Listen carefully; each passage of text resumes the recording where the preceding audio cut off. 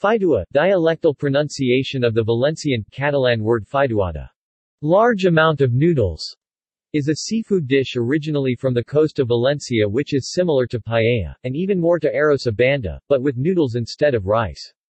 Its main ingredients are pasta noodles, usually hollow, fish rockfish, monkfish, cuttlefish, squid, and shellfish, squilla mantis, shrimp, crayfish. It is seasoned mainly with lemon. History. The invention of Fideuà is attributed to a picturesque story. Gabriel Rodriguez Pastor, Gabrielo from a kiosk in the port district of Grau in Gandia, worked as a cook in a boat, and Juan Bautista Pascual Zabalo was the youngest man in the boat and his assistant.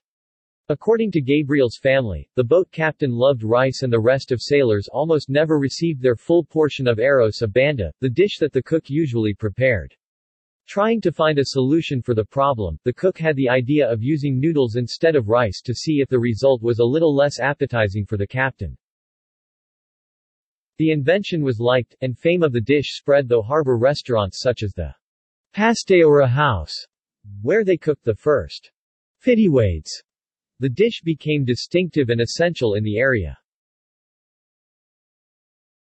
Characteristics. Just like paella, it is cooked in a special wide and flat frying pan, also called paella, although there are other traditional variants made in a casserole. Gandia is the birthplace of Fideuà, and in this city of La Safor region there is an annual competition contest where the best cooks try to prepare the best Fideuà. Curiosities. Currently, various skill competitions for chefs are done in preparing Fideuà.